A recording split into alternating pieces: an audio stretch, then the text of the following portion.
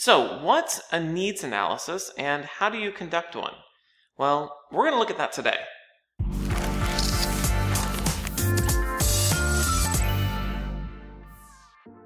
Hey there folks, Tim Slade here. So today I wanted to talk a little bit about what is a needs analysis and how exactly do you conduct a needs analysis. A needs analysis, when we're looking at the development of learning content, is critically important to the success of not only whatever learning intervention you create at the end of the process, but also to validate the time you're spending creating anything in the first place.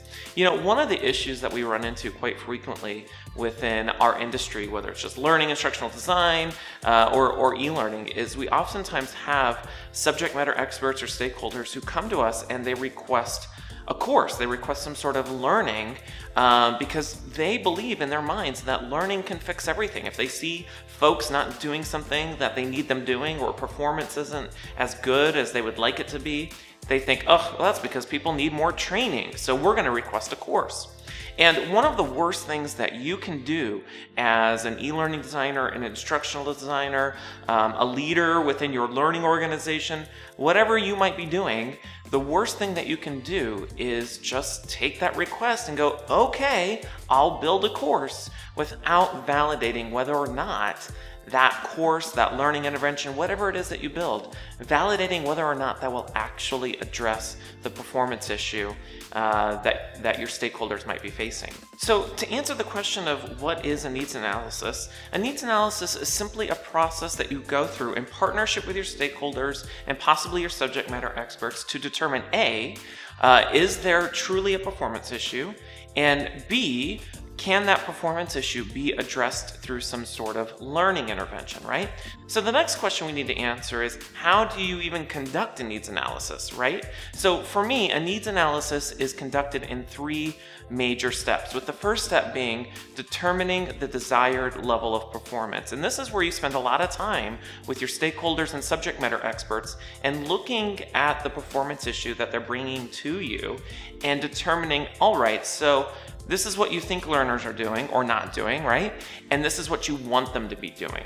And that might be determined by looking at data, KPIs, might be looking at an audit of the process that your learners are trying to complete, looking at quality assurance results to see what is it that we want learners to be able to do or perform, or what do we think they're capable of doing, and kind of honing in on what is the business goal or objective that we're trying to complete. That process is determined by spending a lot of time interviewing, working with your stakeholders, and looking at the data to see what do we want people doing, right? The second step in the needs analysis process is, if we've determined what we want people doing, well, what are they currently doing? And that's to determine the current level of performance, right? And this is where we spend some more time looking at the data to say, okay, so if we want people doing X, well, what are they doing now? So let's look at the data and see what's the current level of performance. This might also be done by looking at or spending time with the actual learners and watching them, observing them, seeing what they're doing, and maybe even conducting a task analysis. This is to figure out what it is that people are actually performing on the job.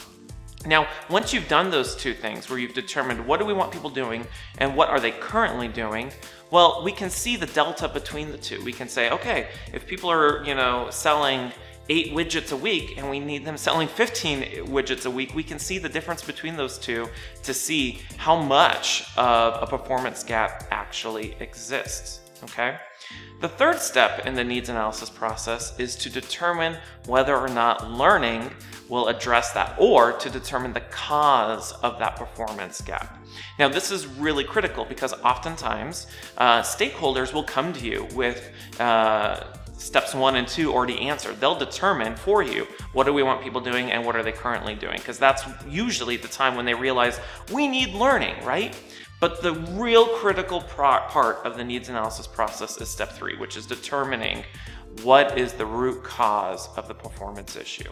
Now, I mentioned earlier, oftentimes people think it's training or learning, right? But there's a lot of other things that could be affecting or causing a gap in performance. And it might not just be a lack of skills or knowledge. It might be the environment, right? The environment that they're working in. Maybe the tools that the learners are using to complete a process are clumsy or confusing to use. It might also be motivation. Are they motivated to perform at the level in which they're expected to perform? Sometimes people have all of the skills and knowledge they need in order to do the desired level of performance, but it's just simply a matter of them not being motivated, or the tools or the environment that they're working in doesn't allow them to meet that level of performance, right?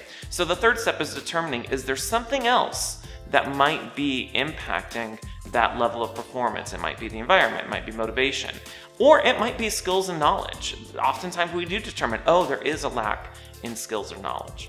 So that's my process for conducting a needs analysis. Again, it's about determining, why is there a gap in performance, and is that gap in performance caused by a lack of skill or knowledge? And if so, then great, we can proceed forward with some sort of learning intervention. And if not, it is our job as learning professionals to present that back to the stakeholder and go, actually, I don't think learning is going to fix this issue. There's some other issues that might be addressing it. So that brings me to the question of the day. What does your process for a needs analysis look like? Do you have additional steps? What other things do you do in your needs analysis process? Share your thoughts or share your experience by commenting below. All right, thank you so much for watching today's video. Make sure to click the subscribe button below. And until next time, I will see you around. Hey there, YouTubers. If you liked that video and you want to learn more about becoming an e-learning designer, click that subscribe button down here. Check out some of my other great videos and follow me at timslade.com.